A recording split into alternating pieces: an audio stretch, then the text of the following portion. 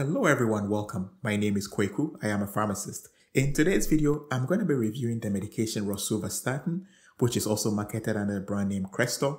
We're going to be taking a look at what it is used for, the recommended dosing, some side effects, drug interactions, as well as some best practices and precautions that you should be aware of if you are taking Crestor. So for starters, what is Rosuvastatin?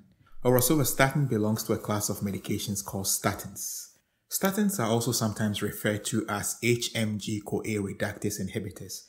This is because they inhibit an enzyme, HMG-CoA reductase, which plays a very significant role in the body's production of cholesterol. As you're already probably aware, high cholesterol levels in people arise from two primary sources, from diet and also from what the body actually produces. So in its action, Rosuvastatin or Crestor blocks this enzyme HMG-CoA reductase, and in so doing, it prevents the body from actually producing or synthesizing more cholesterol, leading to low levels of circulating cholesterol in the blood. When it comes to uses, the obvious one is to bring down elevated cholesterol in people who have high levels of it. And this could either be LDLs, or what we call low-density lipoproteins, or bad cholesterol, and also triglycerides. Rosuvastatin may also be used to reduce the risk of a heart attack or stroke, and to decrease the risk that heart surgery may be needed in people who already have heart disease or who are at the risk of developing heart disease. Familial hypercholesterolemia is another condition for which Rosuvastatin may be used. Now, this is a condition in which people, including children, are not able to clear cholesterol or other fatty substances from their blood, and they may be given Rosuvastatin to take care of this condition. It is worth noting that children between 7 and 17 years are approved to use Rosuvastatin for this purpose. With respect to dosing, Rosuvastatin comes in 5, 10, 20, and 40 milligram tablets, and the usual dose range is between 5 and 40 milligrams daily. The dose is typically taken once a day at the same time, with or without food. There's a 40 milligram dose, but that is typically reserved for patients who have not reached their LDL goals while taking the 20 milligrams. In other words, if they've been taking the 20 milligrams for some time, but their levels haven't come down to appreciable levels, the doctor may bump it up to 40 milligrams to see if that helps.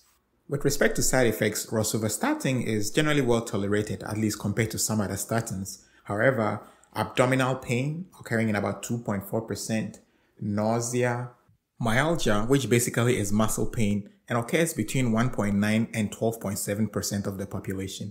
Now, myalgia is one of the most characteristic side effects of all statins, and it tends to be the number one reason why a lot of people are not able to tolerate statins. Other side effects include headache, memory loss or forgetfulness, and confusion in some people.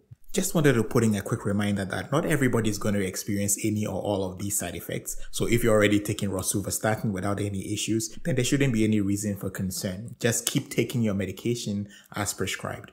Now, the next set of side effects are the potentially serious ones. Good thing is that those ones also tend to be very rare, typically in the 1% or less range. And these include elevated liver enzymes or liver failure. Sometimes there may be a tendon rupture, renal failure. And that renal failure may sometimes be attributed to a condition called rhabdomyolysis. Now, rhabdomyolysis is a rare situation in which there is a breakdown of muscle tissue. Now, this may result in the release of certain proteins into the blood, which may be damaging to the kidneys. Rhabdomyolysis is very rare and tends to be dose dependent. That means that the higher your dose, the higher your risk of developing it. Now, on to some drug interactions. And the first one on the list is gemfibrozil, which may also be given to take care of triglycerides. If possible, this combination should be avoided, but where the two must of necessity be taken together, then the general recommendation is to limit the Rosuvastatin dose to 10 milligrams once a day. Other cholesterol-lowering medications like what we call fibrates, typical example is fenofibrate or niacin, have also been known to increase the risk of developing side effects if taken concurrently with Rosuvastatin.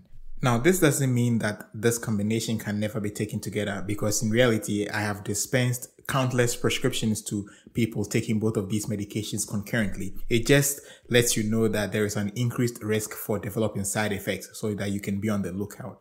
Another potential drug interaction is with anticoagulants or blood thinners like Coumadin. What happens when Coumadin is taken with Rosuvastatin is that it tends to prolong the INR. And prolongation of the INR may imply that it will take longer for your blood to clot. That means that it makes you more prone to bleeding. As a result, monitoring is highly recommended when you start rosuvastatin or when there is a dose change. Some antiviral medications or HIV medications, for example, Crestor, have been also known to increase rosuvastatin exposure. Same scenario, increasing your risk of developing side effects, as well as cyclosporine. Now with cyclosporine, the general recommendation is that if it's going to be taken in combination or concurrently with rosuvastatin, then the dose of rosuvastatin should be limited to 5 milligrams once daily. Now onto some precautions and some best practices. The first thing is that it is best practice to report promptly to your doctor if you experience any kind of skeletal muscle effects, especially if it is accompanied by malaise or fever, or if the symptoms persist even after discontinuing the rosuvastatin. The second precaution or best practice is to avoid taking more than 2 doses within 12 hours of each other. So ideally is 1 every day at the same time every day.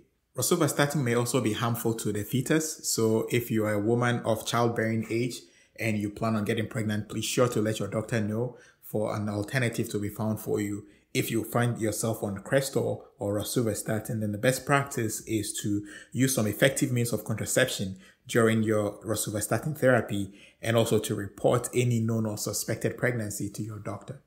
Also, it is best practice to monitor your blood sugar or your A1C if you are diabetic or if you are pre-diabetic once you start rosuvastatin. Rosuvastatin has been known to increase A1Cs in some people, and therefore not a bad idea, especially when you start or when you increase the dose. It is also best practice to separate aluminum and magnesium containing antacids from rosuvastatin by about 2 hours. This is because these antacids may impair the absorption of rosuvastatin. So best practice, separated by at least 2 hours. So high level overview of rosuvastatin. I hope you found some value in it. If you did, please do well to give this video a thumbs up. And if you haven't subscribed to the channel, please do well to do so. And I'll catch you on the next video. Thank you.